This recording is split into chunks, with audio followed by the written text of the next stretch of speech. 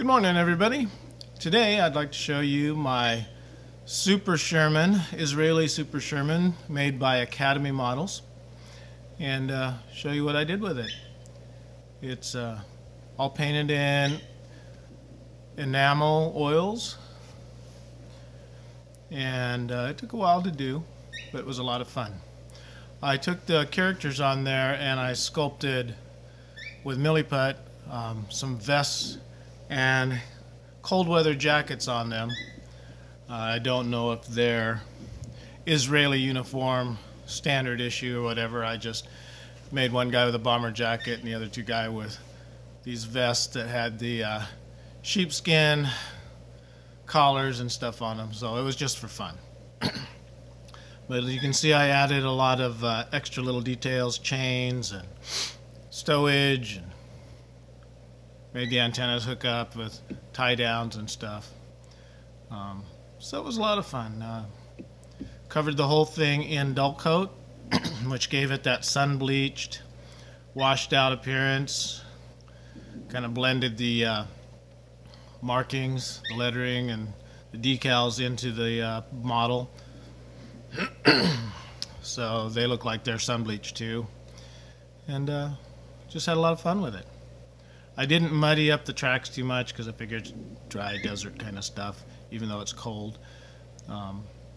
So I just dusted them out. I didn't cake them all with mud.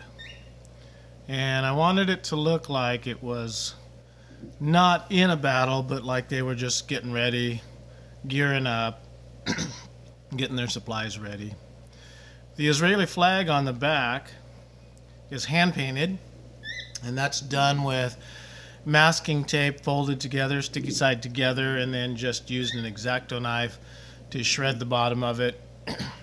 But all that's hand painted on masking tape, and then added the stowage in. Some of the strapping that you see that runs over stuff is also masking tape that's painted up.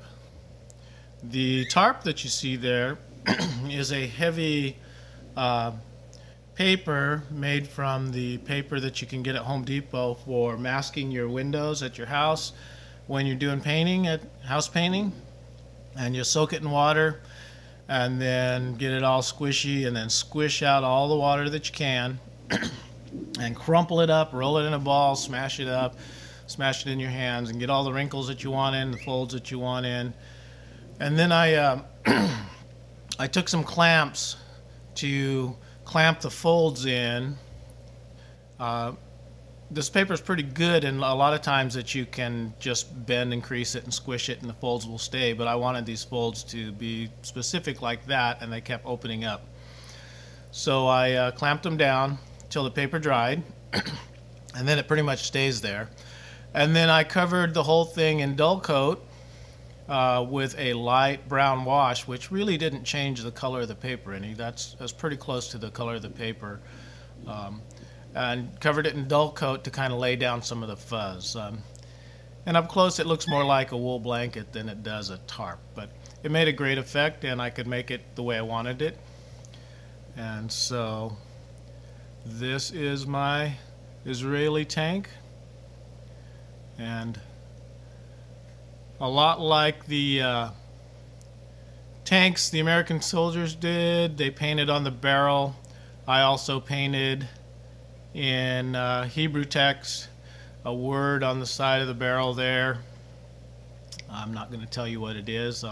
For those of you who know Hebrew, I'll let you figure it out. And anyway, the toughest part was painting the figures. The figures, I'm still not very good at it. I'm just an amateur. But the figures, I got a lot of work to do.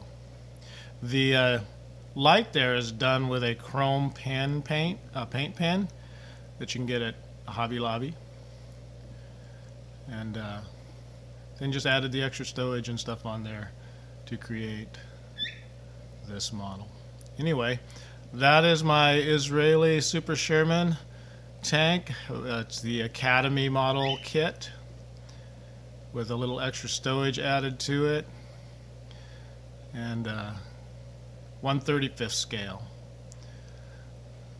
and I put a lot of detail into it. There's more detail than I can actually show you very well with my cell phone camera, and but anyway, added little chains.